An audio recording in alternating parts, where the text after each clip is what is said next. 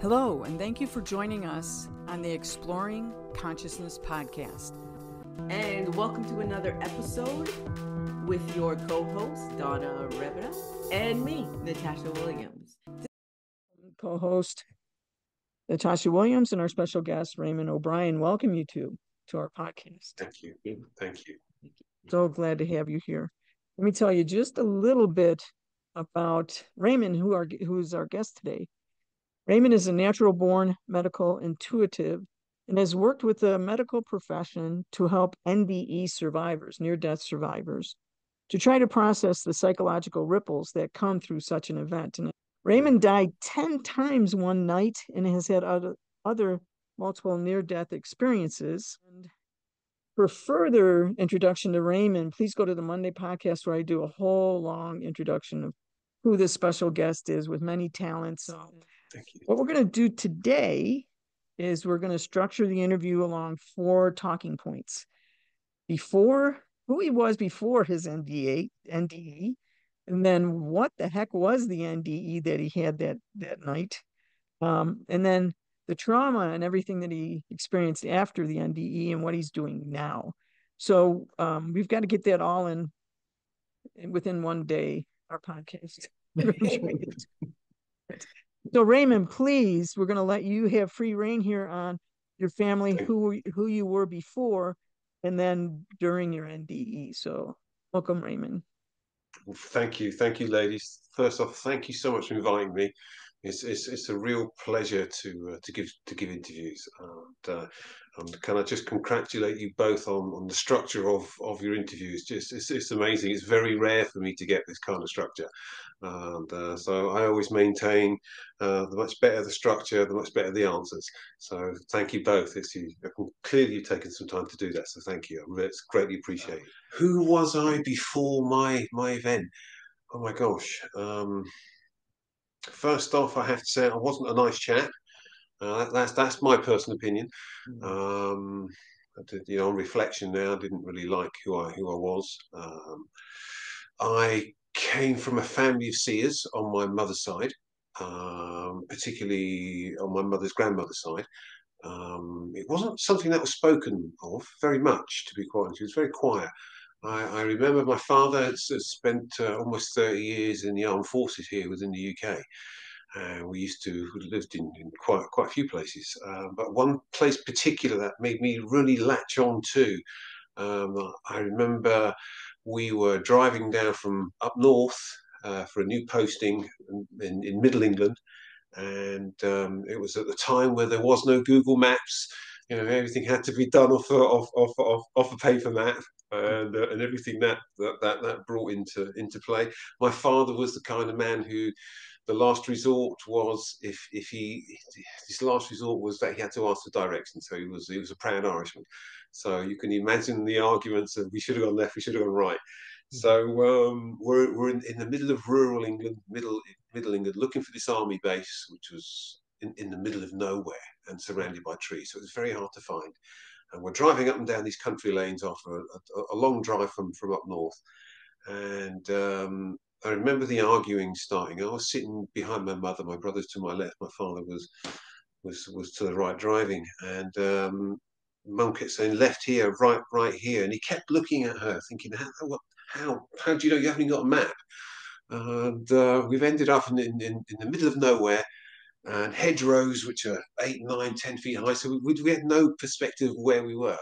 And honestly, Natasha, honestly, Donna, we just ended up right at the front of the guardhouse. And I remember my dad looking at my mum, and he said to her, "How did you do that? How did you know?" And she just looked at him. She just went, I just knew. And I remember sitting behind her going, "That's what I want to do. I want to do what my mum was doing." So before all of this, and we were based in Germany, and my mum was a German national, and a German Jew, and the family was persecuted, as many were during the Second World War. But there was an old lady who used to live with us called Omar, and she had a very special place. And every Sunday in Germany, it was a special moment when you'd had Sunday dinner. You'd go out to these ornamental gardens, you'd have a walk around, you'd say hi to everyone. Well, I remember going out with my mum, and we stopped at this old lady. She was all dressed in black, great big black rimmed hat with a black veil, black gloves, and a walking cane, and a stoop. And I was very young at this time, probably 5 or 6. And mum was having an argument with this old lady called Omar, as I say. And they stopped talking, and I remember looking up at my mum and said, "What was the argument about?" And she said, "Omar said it was time for you to start your teaching, and that you had to go with Omar to be taught." She said, "But you're to stay with me." And so I thought, okay, it was normal to me. There was lots of other events up to that, up to that moment when I was. I remember, I even remember the birthing room, and I explained it to my mother about how cold it was, the colour of the tiles, and she was looking at me thinking, "How on earth did you remember all this?" But I did. I didn't remember being slapped, thankfully, but I do remember how cold it was, and so um, so we had all these very strange experiences. Light beings, I remember seeing them. We used to play around the drains at the back of the house, and they were very tall. You used to look up at them, and they were very bright. But I had the ability to look at them, so I still don't know to this day what they were, but I do believe that I dream about them quite a lot. So that was kind of like the brief, very brief of what was running within the family. I have 2 other brothers, and I have a younger sister. My 2 brothers are older than me. Also very skillful, but I don't think they had much time to practice as I had. Um, so fast forward again. Um, I'm in a stage of life where I knew I had to change, but I didn't want to change. So I turned to alcohol and drugs to blank everything out, basically. My mum came from a family of 13, and so my mum's brother came over to visit her. I must have been about 21, 22, ladies. And I opened the door. His name was Dieter. I opened the door, and I remember looking at him thinking, "There's something very different about you." And Dieter came in. My German wasn't that great, but everybody else's was very good. But there was something about Dieter that put me off, and I kept away from him. And Dieter had done time in prison. He was an alcoholic, and but I didn't understand why he'd chosen that kind of life with the skills that he clearly had. Um, but I soon found out why. And I was going in the same direction as Dieter. I didn't seem to have a choice to be a seer. It was something that just kept blossoming within me. I started to see illnesses on people. I would have a real connection with animals, but at the time, I couldn't handle it. So this is how I turned to drink and drugs to really drown it all out. I had a very fractured working career. Eventually, I became a truck driver, a semi-truck driver. I used to go to deliver all over England, and then I became a gas engineer. And I remember working in London with a lovely lady. We used to service the appliances once a year, and we went to this old lady's house, and the old lady knew my boss. Her name was Michelle. And Michelle asked her how she was, and the old lady happened to say that she had an earache. And Michelle, they had a nickname for me. They used to call me Voodoo Ray. And so she said, "Well, you're very lucky because we have Voodoo Ray here today."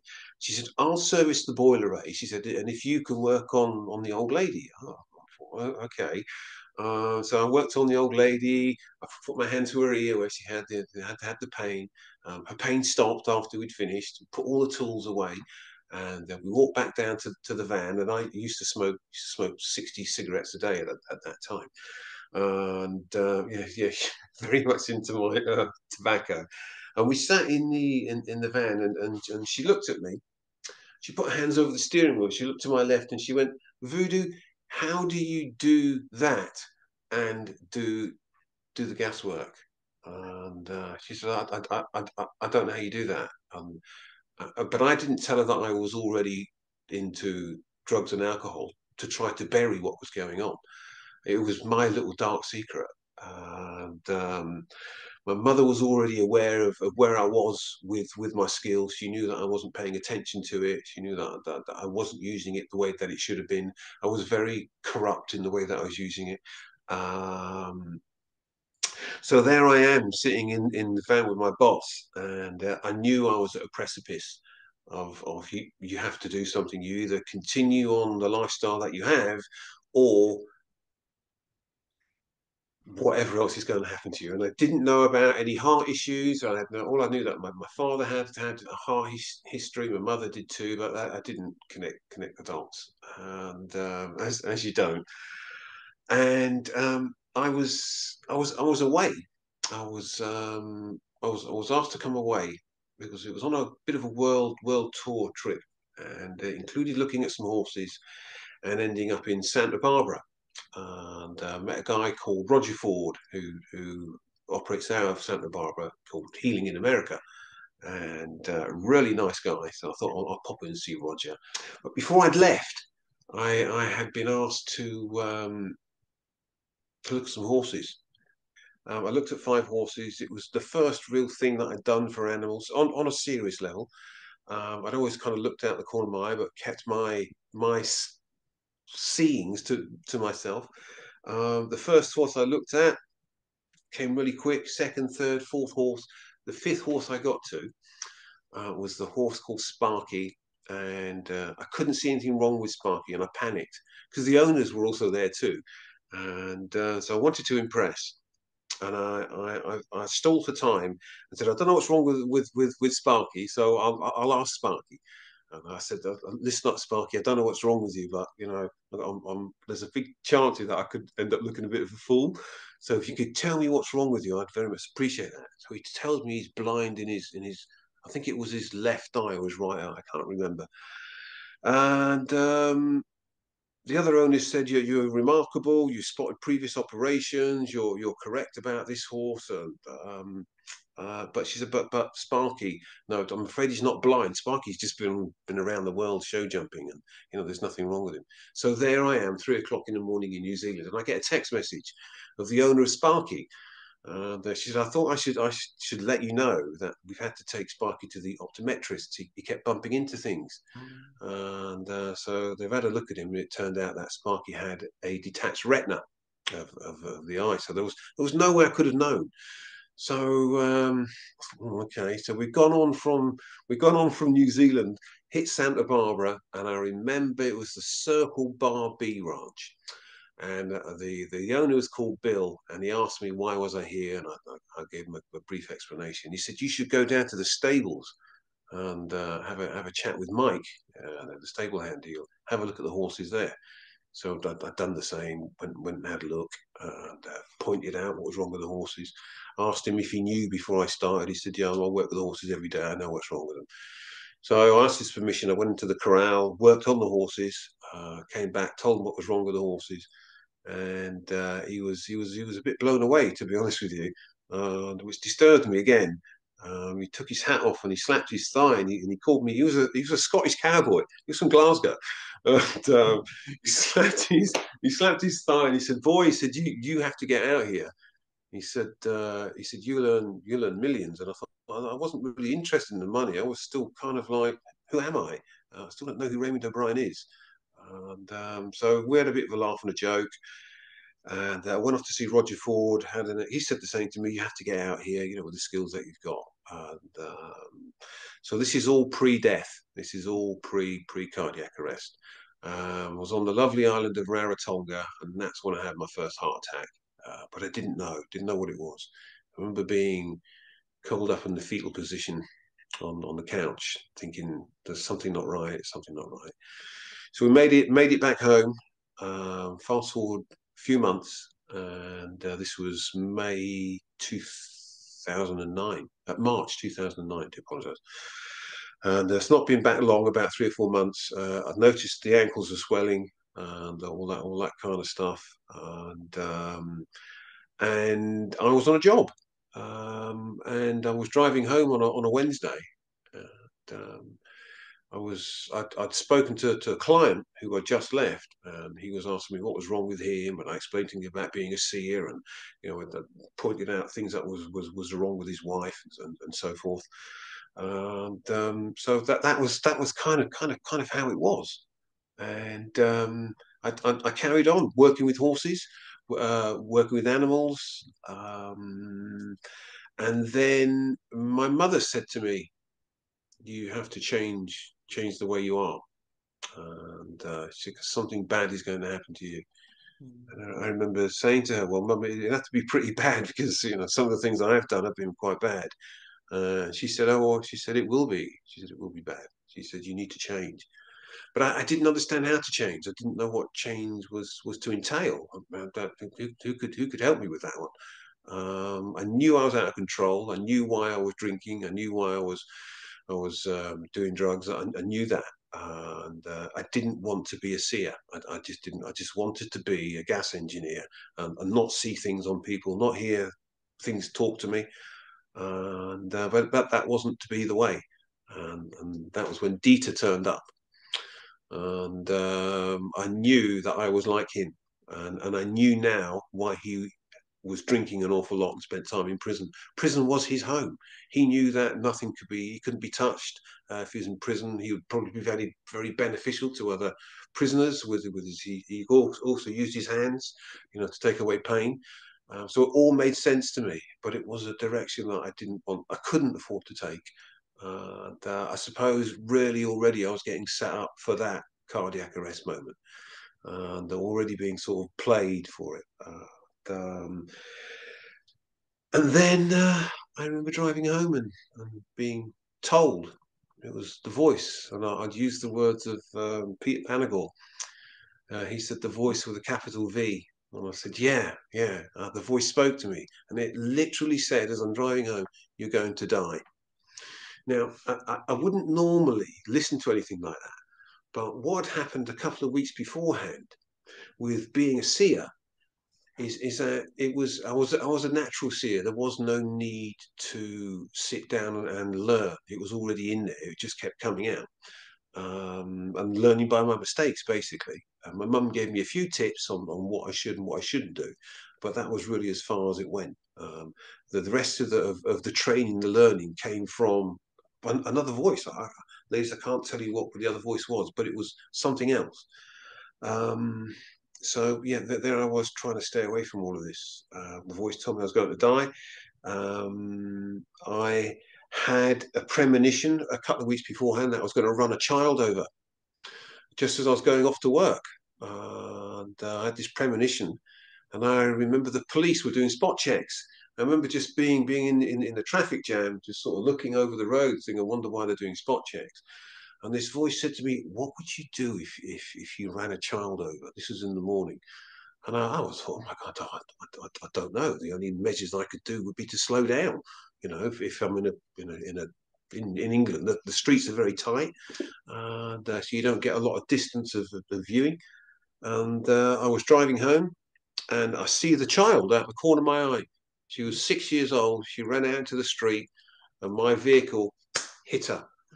Bang! She came up the bonnet, up the side of the window jam, and landed on the side of the pavement. I got out. Thankfully, I'd listened to the voice. It told me to slow down, so I slowed down even more slower than I would normally have in this tight little road. And she had a little tiny cut on her arm. So the police were involved and everything else. But that was what made me think about the voice when it told me you're going to die. I put the two together, and I thought, this is a message here. So it rattled me so much that when I got home, I rang my mum. Now, I wasn't getting on well with my mum at this point because I wasn't doing as my teacher was telling me to do. And mum was very disappointed, that I could tell that. So as I spoke to her on the phone, she says to me, "Nah, was machst du denn? What's wrong with you?" And I said, "Mum, I've just been told I'm going to die." Who told you? She said. I said, "The voice." And she said, "Nothing else." So this was after the warning. Bear in mind the warning, something bad is going to happen to you. And she left it at that. And that was on a Wednesday. And then Sunday is when it all started. That was when divine intervention kicked in, I suppose. That was when everything went otherworldly. Um, I'd already been at work. I had my own business, heating and plumbing. I was a gas engineer. I used to spend a lot of time on site. Couldn't understand why I'd found everything so difficult to do. It was like wading through water. Everything was such an effort. And obviously, it was my heart slowing down. I would stop breathing at night and then wake up startled. Partner I was with at the time said, "You freak me out. You just stop breathing, and then and then you start again." It's like I don't know. So um, Sunday came, and that was when it all started. I had my own cat, a Mr. B, who I'd saved his life beforehand. He was being attacked by a dog, and I beat the dogs off, and I remember distinctly saying to him, "You owe me one. You owe me one for that." And so, if it's okay, if you ladies, we'll go into the second part of when the cardiac arrest starts. Some Would you be questions happy? for you about your family, so we can do that now. Yes, thank So you. that'll help. That'll help you. We're trying to not interrupt you, Right. Oh, but Natasha, this would be a good time for Natasha. Go ahead and go get thank them. you.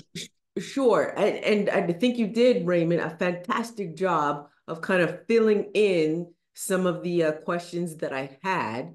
Thank Um, you. but what I was really curious about is if you have such a brilliant talent of being able to see, which is in the family, I'm curious um, why it's almost hidden and why is it not talked about freely? This is the question, yeah. Great question. Um, during the war, but Mum's family was persecuted. Um, so my mum's family lived in a small village, and the policeman would often come in. And he would often stop in, always lift the lid off the pan. Mum used to tell me and try the soup, and so he was a good family friend. And if the doctor couldn't see you, then you got sent to Frau Feiler, who was my mum's mother. And then if she couldn't help you, well then you were in the hands of the Almighty, basically. And so it was very good of the doctor to send his patients that he couldn't. So Granny was well known, and for her seeing. So in answer to your question, Natasha, what happened as the war progressed? Sundays was always the day for execution day in my mother's village, and things were getting very bad for the German Jewish population at that time. It's also important to remember that my mum's brother, Helmut, who's now passed, he'd actually become a brown shirt who was out persecuting the Germans as it was. Can you believe? So everything became traumatized, and it got to such a point where my my granny used to go out to feed the prisoners in the fields, and it was forbidden to do that. And she got stopped one day by the policeman. The policeman said, "Listen, Frau Feiler, if we catch you feeding the prisoners again, we'll have you shot." And so this started to close everything down. Now there was a member of my family called Heinz Rühmann. Heinz Rühmann was a very famous German film director during the 40s, and so there's pictures of there's a picture in Anne Frank's house in Amsterdam where she hidden. There's a picture of him on the wall there, Heinz Rühmann. Well, Heinz Rühmann was like a mini Schindler. So if it wasn't for Heinz Rühmann, we probably wouldn't be here now. So the seeing side of things was kept quiet. It wasn't spoken about. It was something that was just kept between members of the family. Heinz Rühmann he had personal connections with. If you were somebody within the Third Reich, Heinz Rühmann knew you. So there's pictures of my uncle with Adolf Hitler, Goebbels, all of them. They'll be on the film set with him. So he kind of kept us all alive. The family were put to work their lives were saved, but they was put to work in granite mines. and my grandfather was an architect. I can't remember what my granny used to do herself, but so this is why it was very quiet. So, in also in answer to your question, Natasha, I thought naively up until probably my early 20s that everybody was a seer. I thought that everyone could do that. It was like it wasn't spoken about within my family.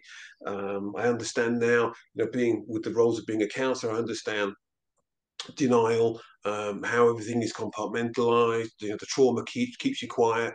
So this, I didn't even know my mother was German until probably a Jew, probably until early 1990s.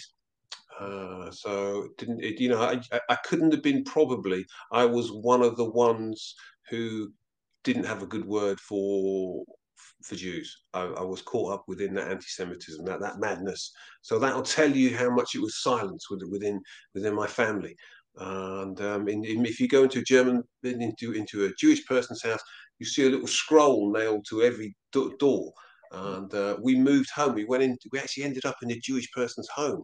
And I remember pulling these things off the door frames. My mum being dreadfully upset about them. This is how naive I was. And so when my sister did the research and we started finding out, like, oh my goodness, now it all makes sense. Now I know my mum never spoke about what had gone on. She never spoke about, only between very quietly, about you've got to be careful about who you speak to.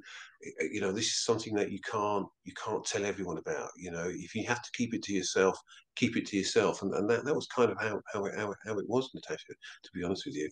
It was like a real secret. So it shocked me a lot when it came out that, and my mum has sisters as well. So everybody else, it was the persecution that kept us quiet, to be honest. Besides that being very shocking for you, and it's about trauma in families, generational trauma, and yours personal trauma. And you, even though you didn't know all that at the time, you had to, did you feel like everyone's childhood there was that much trauma and secrecy? And do you think that started your trauma? I think the trauma was on an epigenetic level. I think it got passed down. Pops was also an army man, and he'd served in Malaya, Borneo. Was a military policeman. During the war, Africa, Tripoli, um, Singapore, India. So he'd been in some major campaigns. He was a tough Irishman. Didn't believe in expressing his feelings. So it all got bottled up. And then obviously I got two brothers who joined the army. So they were in Northern Ireland with the troubles that had gone on there, with all the bombings and the murders. My family was, and I say this in the most loving way, was a very traumatized family. And now knowing what I know, I can see why now. So I think it had a real effect when my event happened, because of the trauma. I think that survivor's guilt that comes with surviving something like this, and the ripples of it. So, but as um, that's probably about the only thing that I could say about the trauma side at the moment. I think it ran through all of us, to be honest. Many of us have not had time to develop these skills, which does take an awful lot of time. I must admit. Now we're going to go into the second part of the interview, the Raymond's actual night of his other trauma, his death. That Yeah. I still struggle with. Yep. Um, Do your that best, and if it's Raymond, do your best, because Thank you, thank you, I thank you. understand. I drowned, I died, and I get how when you say it time after time after time, you're reliving it, and people think it's just an interview. So we understand that Thank it's in you. your on the cellular level. So you take your time. Thank you. Uh, um,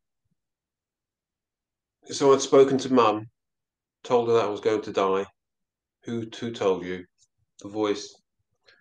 Um, I have a sound room at the top of my garden. I play a guitar very badly. And but I love listening to music too, more than, you know, that's my medium for my meditation escapism. That's what I do. And I remember being up in the sound room on a Sunday night and having my usual couple of bottles of cider. Had a real passion for chocolate, peanuts, and raisins, and so those are my little treats. I walked down to the house with my cat and climbed into bed. I was working at a bodybuilder's house at the time, and we were discussing exercises. And he gave me some exercises, chest exercises. And I started doing these on a Wednesday. I had to go back and finish up a job with him on a Saturday, finish up plumbing his washing machine or something. He asked me, "How'd you get on with those exercises?" His name was, was Martin, really big bloke. I said, "Oh my!" I said, "Yeah, I did them." I said, "But I'll tell you something, man." I said, "My chest is." He said, "Did you warm up?" And I went, "No." And he used a few expletives and said, "Well, make sure you warm up next time." Oh, okay. So I've turned everything off Sunday night. It was about 11:30. I'd gone up to bed, and my cat, Mr. B, curled up on the sofa downstairs. It was his normal place. I went up to bed and I turned over and I had chest pains. And I thought, it's just because you haven't, what Martin said, you haven't warmed up. This is, so I got out of bed and I did some press ups down by the side of the bed. And it must have opened up the main artery of my heart. I felt amazing. Got back into bed and get ready for work in the morning. I lay in bed and I think my heart must have stopped, and because I started gasping for air, and I got out of bed really rapidly. And I remember sitting on the edge of the bed with my feet over the bed and thinking, "You're in real trouble, Raymond. You're in real trouble."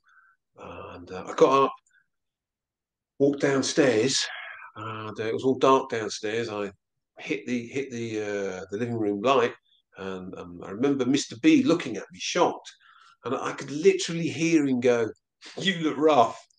And I remember saying to him, I know, Boo. I know. I feel really crook." And he's watched me. I thought something said you have to ring for an ambulance. So here in the UK, it's a 999 if you want the ambulance emergency services. And I had a cordless phone at the time. And I was standing up. I didn't have any clothes on. I'll never forget that. I hit two nines, and my heart must have stopped about a minute before that, and I just ran out of oxygen and collapsed on the floor. And the next thing I remember was this smell, like smelling salts, which was kind of. So I'm lying on my side, and I've thought, "What's that smell?" And it was my cat. It was Mr. B. He was licking my nose. And I remember doing a quick, "Why am I on the floor? What's going on here?" Um, Noticed the phone in my hand and managed to hit the last nine. Got through to the operator. And "Hi, how can I help you? What services do you require? Ambulance, please." Get through to the ambulance department. "What's up? Tell us what's wrong with you." "I've got devastating chest pains, can't breathe." And she said, "Stay where you are." It was getting up about 10 to 12 at about this time. And I live in a small town. Closes about 9 o'clock, so you can hear everything. And I I remember sitting on the sofa after I got changed. I had this real thing about I can't go into the ambulance. With the funny things you think about, I can't go to the ambulance nude. I just can't do that. So I remember being on the phone to the paramedic. And she said, "You are sitting down, aren't you?" But I didn't tell her that. I was upstairs going through my wardrobe, getting my t-shirts. I'm trying to get dressed while I got one hand on the phone, like, not realizing, staggering around. And I came back downstairs, sat on the sofa with Mr. B. The paramedic was still talking to me. She said, "Leave the front door open." She said, "They're on their way." And I could hear the siren off in the distance. And I heard them pull up outside my house. And I'd watched them walk in, a man and a woman. The woman's called Rebecca. Dreadful, I've forgotten his name. And they walked me out. And but being quite a fit bloke, used to cycle, do 45 miles a week plus fitness stuff.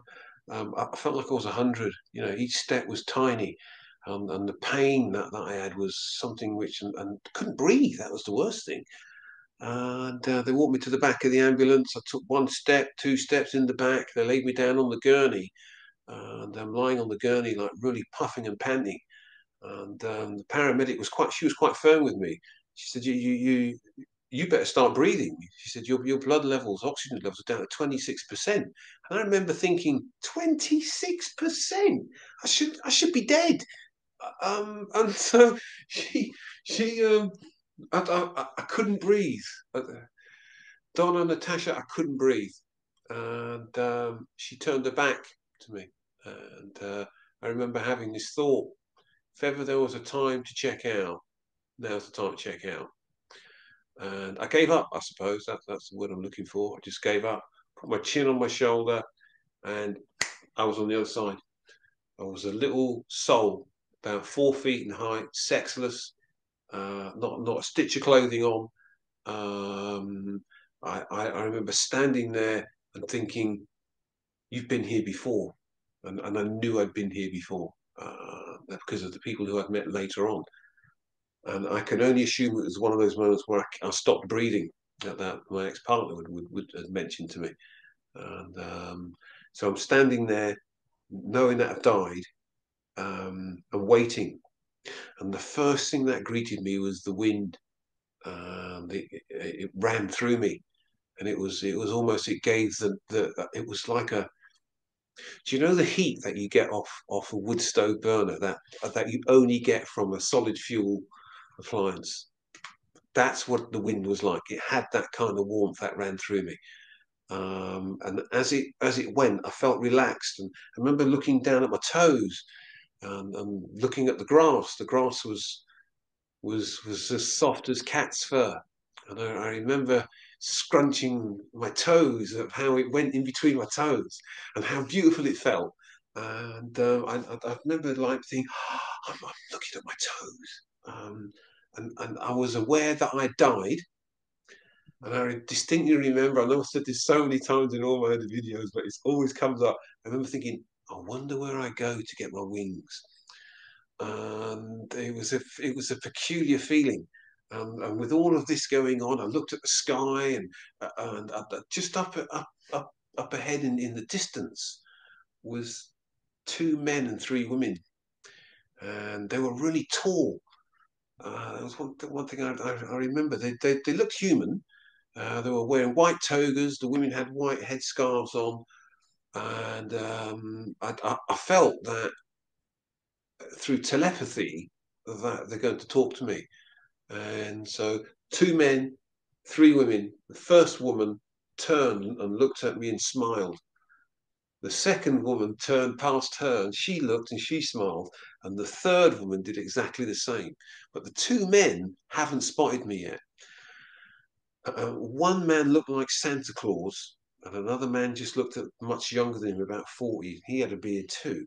And the first woman said to the man who looked like Santa Claus, who had a brown tanned book in his hand, she led to him and said, Raymond's here.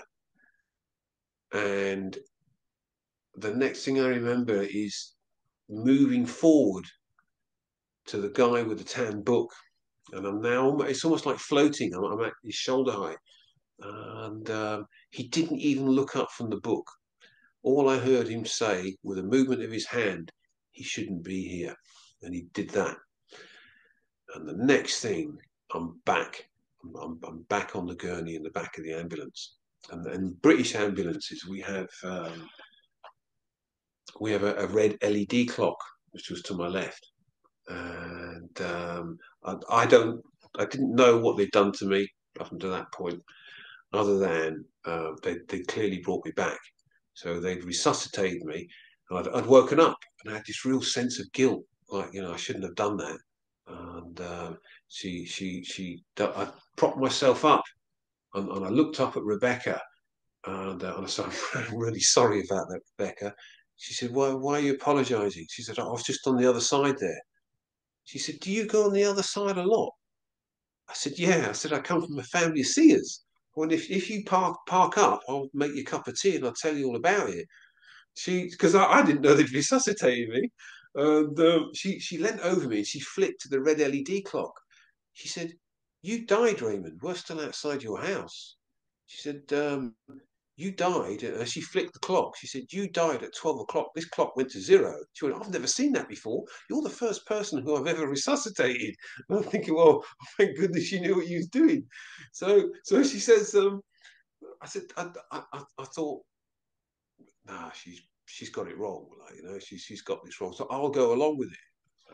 So oh, okay, all right. Look, obviously we'll get to the hospital. She's got it all wrong, and we sped off to the hospital, and where I lived, the hospital's only 10 minutes away, and we ended up outside there, outside the hospital, just like ER. You remember the series ER? The doors sprang open, out I bounced in the back of the gurney, and everyone's like telling them, which I felt a bit objectionable. Oh, yeah, he's 47. I thought, well, you didn't ask me if you could tell me like how old I was. It's like,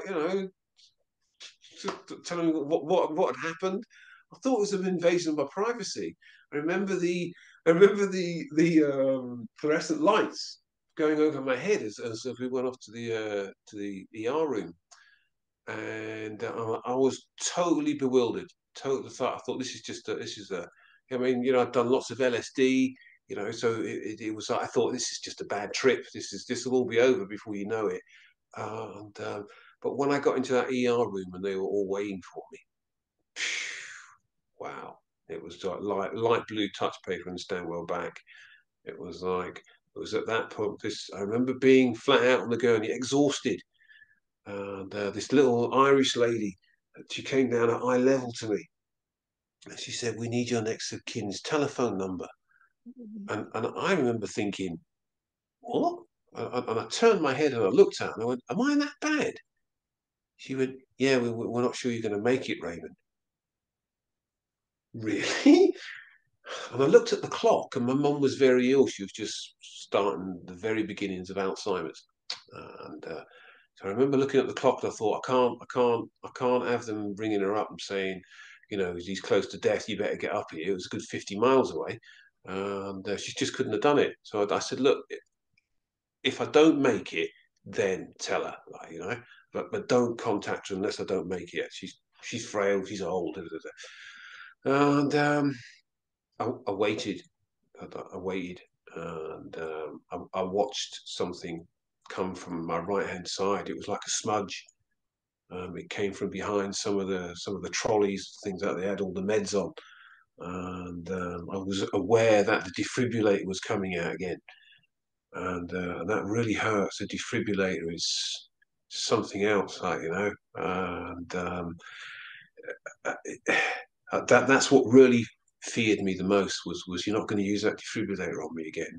But unbeknownst to me, when you have a cardiac arrest, and I found out later on through the head of resus at the hospital who I worked with later on further down the line, was some of the drugs that they pump into you, create all sorts of psychosis, and some don't survive from the meds that are actually given to them.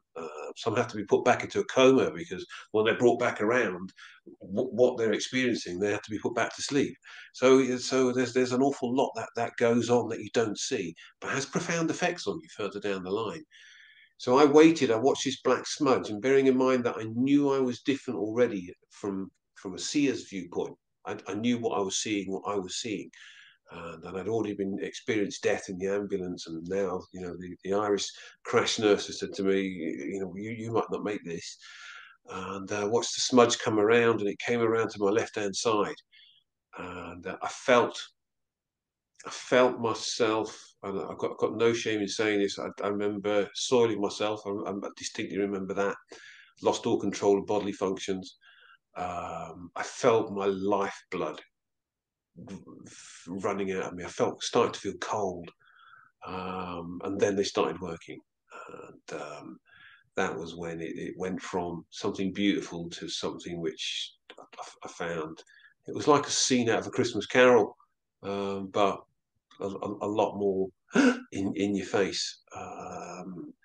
I I remember just blacking out. Just that was like the second one. Second cardiac arrest. I remember falling back into my body. I remember coming back into my body with a real splash. Um, I remember being defibrillated again, that bringing me round. I remember fighting the staff. Um, I remember playing a joke on them when they the dark sense of humour when they resuscitated me. I thought I'd come up like one of those cadavers in the horror movies. I came up bolt upright and pointed my finger to all of them, and I remember swearing. I remember saying the F word and that I effing needed that, and crashed back down. Um, gone again. I remember before I went off to Santa Barbara, a guy from California came with his wife to see me here in England. He had a brain tumor, and I was already a registered healer by this time with the Healing Trust here in the UK, which allows us to work in hospitals. It gives us the credibility as a healer to work in hospitals. And so I'd already passed that with the Healing Trust, and I met a guy called Fred Matman. That's another story, and he has a huge connection to my experience. So I met California Dave, as I called him, on the other side. I went to a place called The Grey, which I hadn't known about until a guy interviewed me called Tim Tobias. And I remember there being this tiny soul, and it was like a football stadium had an event had finished, and everyone was shuffling out of the event, shoulder to shoulder. Everything was grey, just different tones of grey. And I remember being next to Dave, looking up, and I felt myself levitate. And as I was levitating, I got to eye level with him, face to face. He's gone to me, Ray, what are you doing here? And I went, I don't know, Dave. I know I'm not supposed to be here. He said, you shouldn't be here, which was the second time I'd heard that. You know. And as I got to a certain height, I was able to look over everyone's heads. There was hundreds of people shuffling along in one direction. And I met the wind, and the wind was the complete opposite to what I'd met the first time. It was like a crackling whip of carbon, and as it cracked over people's heads, it puffed, you know. And I remember rising up above and feeling this peculiar clamminess of my body. And again, I felt my nose back on the ceiling tile, the white ceiling tiles. It had all of the little pimples on it. And I remember distinctly saying to myself, I'll never forget the ceiling tiles. And I came crashing back into my body again. They defibrillated me again. But this time, instead of leaving for another place, I stayed in the ER room, but as a soul. And I ended up sitting on my forehead. And I watched the crash team work all around me. And I remember one man in particular. His name was, I think it was Brian or Tom, one of the two, or Barry. Sorry, he came to see me the next morning. But at the time when I was in the ER room, I'm a naked soul sitting on my forehead, and I remember on the balls of my feet how cold my body was feeling. And I looked at the staff, and they was doing whatever they were doing to me. And I remember Barry saying to the rest of the staff, we were well into it by this time, and to them saving me. He had the defibrillator paddles, and he did this. He said, if this doesn't bring him round, nothing will bring him round. You know? And I remember looking at him thinking, he doesn't know this is really going to hurt. He doesn't know what a defibrillator does. And he hit me with this defibrillator. And I remember my soul going back into my body. And I remember waking, and everything stopped. It was like the wind had stopped. There was just all the eye of the storm. And it was as if nothing was wrong with me. That's what I found so bizarre. And I've looked at the Irish nurse who asked me right from the word go, and I managed to look at the clock. So this has been going on for almost an hour and a quarter. They've been like saving me, and everyone looked exhausted. That was something that I found really, and that it brought me an amazing sense of guilt, survivor's guilt. You did this, Ray. You did this to these people. You traumatized them. You fought them. You punched them. You kicked them off. And all they were trying to do was save your life. And then the Irish woman just said, I smiled, and she went, I can't do an Irish accent, but she said, you've got a lovely smile. She said, and it's nice to see it. She said, it's good to have you back. And I said, I said, is it over? She said, yeah. She said, we're going to put you onto the intensive care unit. So I got wheeled onto there. They'd given me morphine by that time. And so I was lying on the ICU bed at, I don't know, 3, 4 o'clock in the morning. And I remember somebody else coming in who had every beeping machine you can imagine. She got wheeled onto the ward. And she was the same age as me. And I thought, oh my God, this must be like a theme. People who have heart issues, maybe they all go at a set time at night. So you look like a ship in the night, they kind of glide by. I remember like watching this and thinking, so morning came. I'm as high as a kite. They give me the clicker. I could administer. They said just click the button if you feel any pain. I think I used it all within 5 minutes, and I was just like, and the next thing I see was the paramedic Rebecca. She'd finished her shift, and she coming with another female paramedic, and they walk, as she walked towards the bed, I heard her say to a friend, "Here he is. I don't know how he's still alive. How is he still alive?" And they stood by my bed, and she said, she said, you're incredible. She said, you're incredible. You don't understand the synchronicities that we went through for you to be here. She said, you're almost like a lottery winner. She said, the odds that you survived are just incredible. We were parked around the corner from you having a break. Otherwise, we would have been coming to a cold body, or wouldn't have found you for hours. Because I lived on my own, other than my cat. So she wished me all of the best. And then the one that was the most striking to me was Barry. He came back in the morning, and the one who rubbed the defibrillators together. And as he walked towards me, he swore. And but he had this big smile on his face. He went, he went, you are effing well something else. He went, you are bizarre, mate. He went, the things you were doing last night. He went, we haven't seen anything like that before. Never, never. You're verging on the miraculous. We can't believe you're here. Not only can we not believe you're here. He went, but you're not dribbling. He went, I don't understand how you've made it. He went, I'm glad you've made it. He went, but so it was but I'd lost everything. In that hour, I'd lost everything. I'd lost who I was. The grief of losing who you are is you would have experienced that. It's like you're not yourself anymore. People didn't later on. I don't know who you are, Raymond. Who are you? I didn't recognize my family when they all came up. They came up a couple of hours in the morning. Bless them. And I lived a lie. I lived a lie. They said your family's here, and I thought, family? I've got a family. And they were shown in. They're all at the bottom of my bed. Mum's crying. My sisters, just like mess. My brothers are there. His wife's there.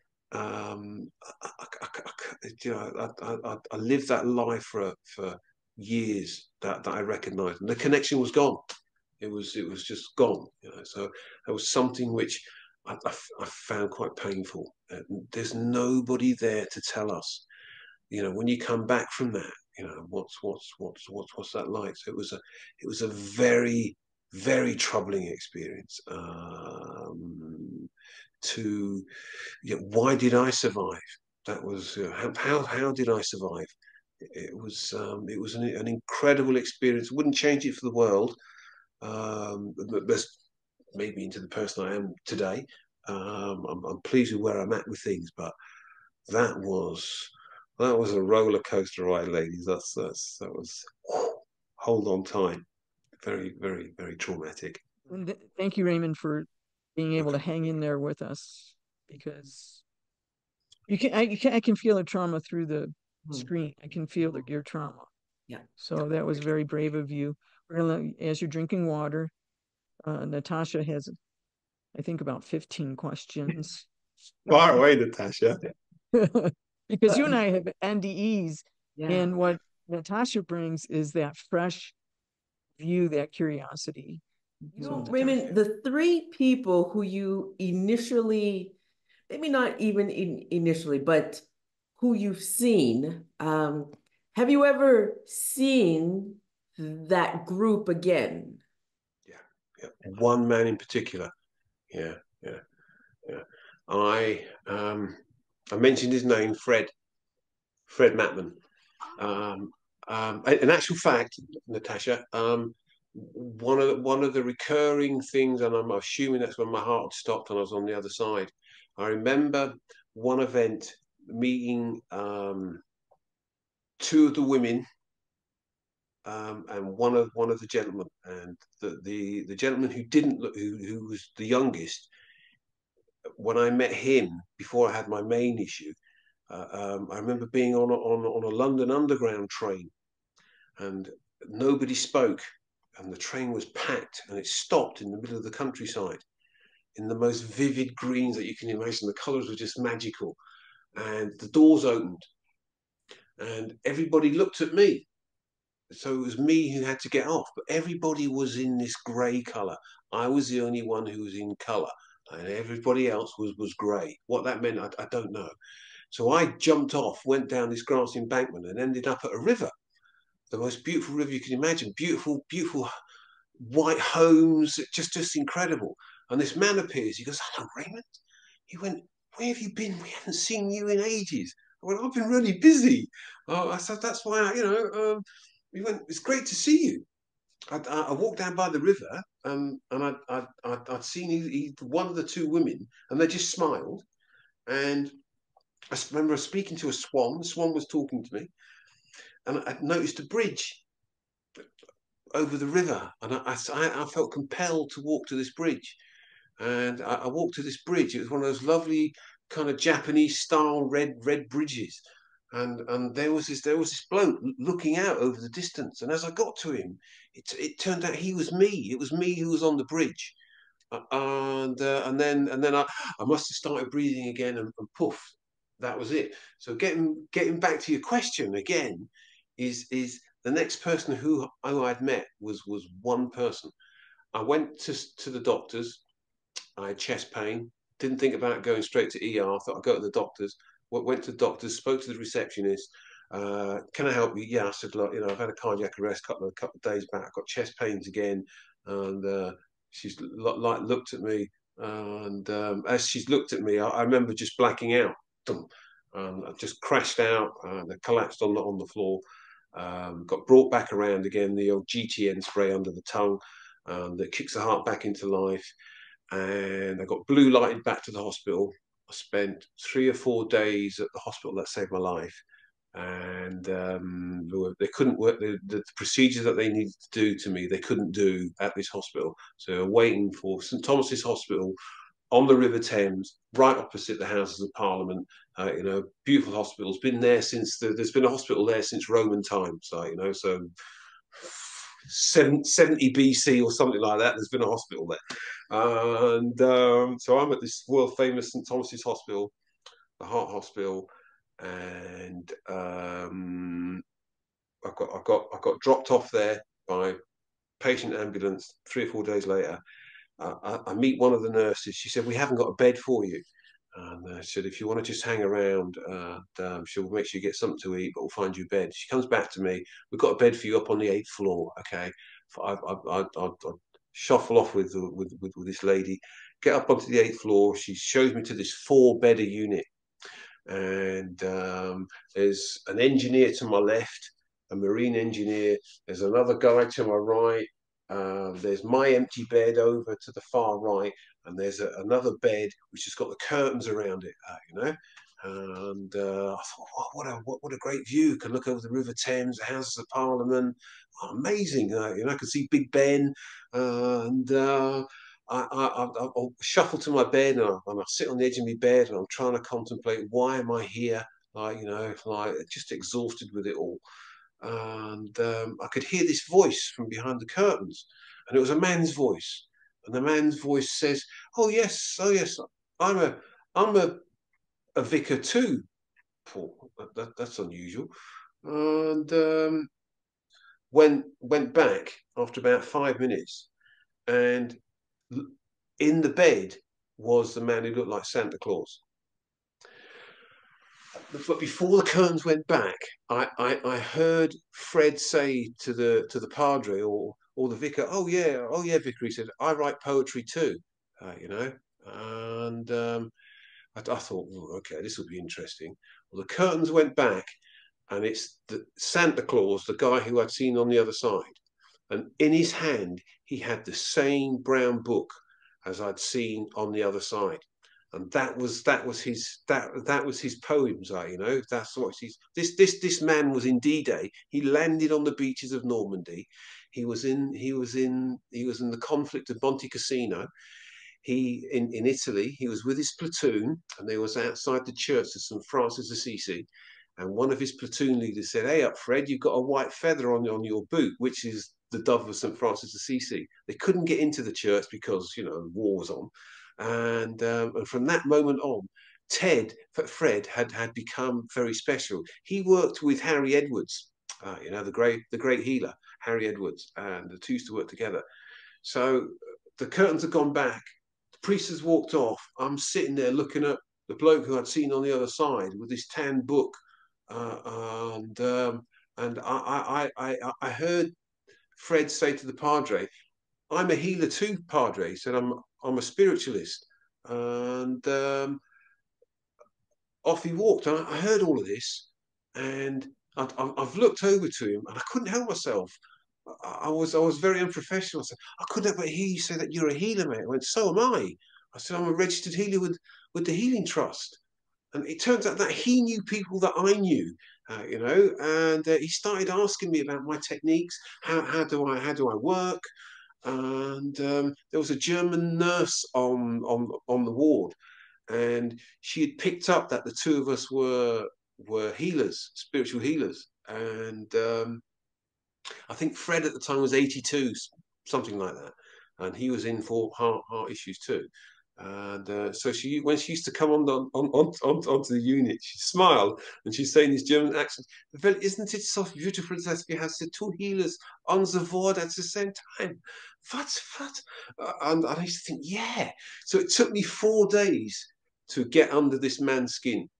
And when I did, Natasha, he was something else. He didn't have long to live, and he called me over one day, told me about his past, and he said to me, "They're going to do tests on me in a couple of days' time."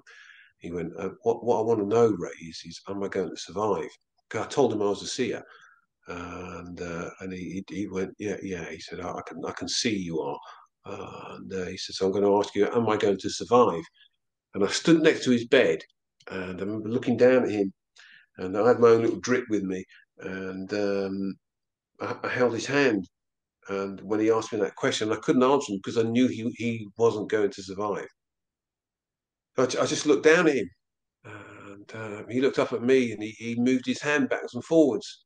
And bearing in mind some of the things he described of the D-Day landing and that were just horrific. And he looked up, and he had these tears in his eyes. And he went, it's all right, Ray." He said, "Just remember that you can't save everyone." He went, "I want you to remember that."